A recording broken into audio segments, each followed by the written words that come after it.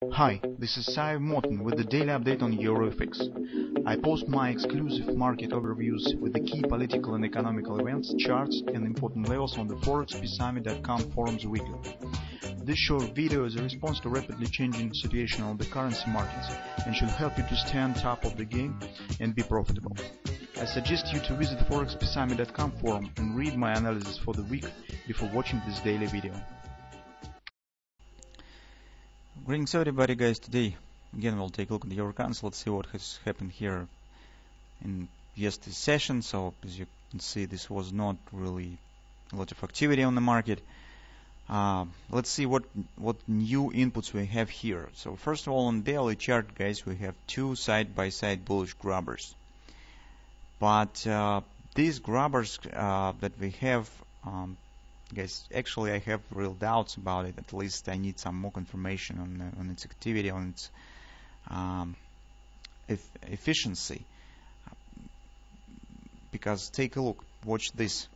I will show you the dollar index chart, and you can see that dollar index has the same grabbers, and today has not been closed yet, but yesterday we've got another one. And take a look.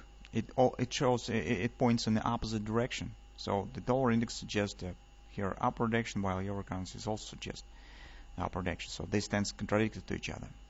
It tells us that's not really very reliable. Besides, if you will take a look at the extreme points of these grabbers, they bring nothing new to our analysis that we have made in the weekend, because you can see that extreme points of these grabbers. So if market will either break these lows, it will destroy these grabbers and suggest the breakout of our range that we have discussed in the weekly research, or if market will start upward direction here and will break this top, and so on intraday charts, this also will confirm this possible upward continuation. But currently guys, by some price behavior that I see on the intraday charts makes me have real doubts on the perspective of the upward continuation in the euro currency in the nearest future. Maybe yes, somewhere a bit later, maybe next week, when closer to the end of this week, market could turn up. But currently, I suspect that we should get at least another leg down first. Maybe this will not be some crucial breakout of the support area and downward continuation. Maybe not. But some kind of downward continuation we should get. Here, what I see. So on the 4-hour time frame chart, this is the same area. So we said that this will be very important for us, the BC range between the B and C point of our former ABCD pattern, right?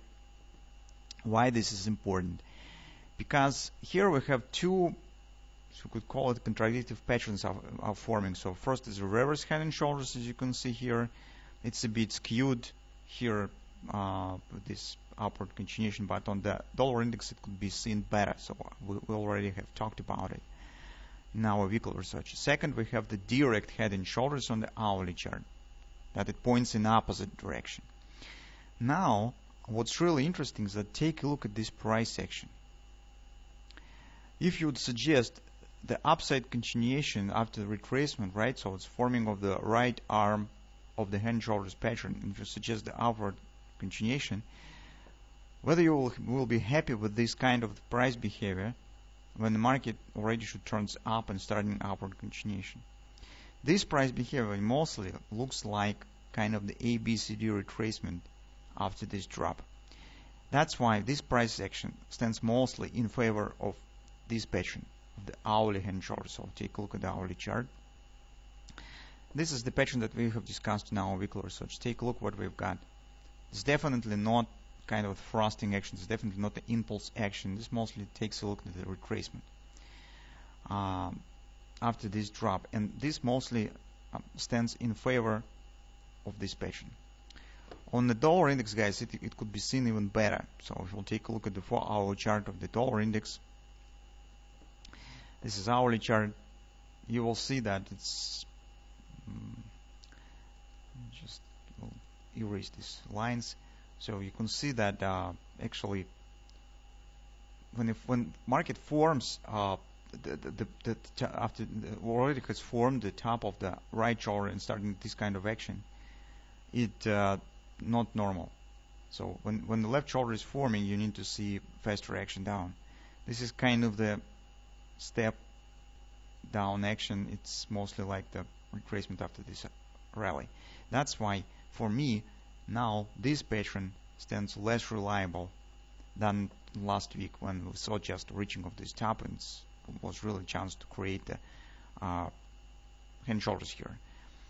Correspondingly, on the hourly chart, guys, this price action, gradual retracement down, mostly stands in favor of upward continuation, because this is after the rally, market shows gradual step down, 2 step forward, 1 step back retracement. Right now, as you can see, market stands. Where's my line? Here it is. So market stays precisely, as you can see, at the bottom of the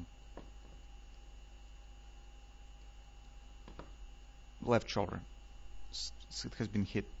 That's why here it's a very important moment whether the market indeed will continue move higher on dollar index and corresponding on the euro currency, whether it will continue move down. So currently, guys, personally, I do not want to rely on the daily grabbers, because they are not confirmed by dollar index, because dollar index, as I said, shows the same grabbers but in opposite direction. And overall price behavior that I see on the intraday charts also makes me really feel some doubts on the perspective of the upward continuation on the euro currency immediately. That's why I think that we still should keep an eye on the same range that we have discussed, and watch today for CPI report. So market will expect approximately 1.8%. This is the average expectation. So we will see some greater inflation, core CPI. I mean, well, that will be supportive for the dollar.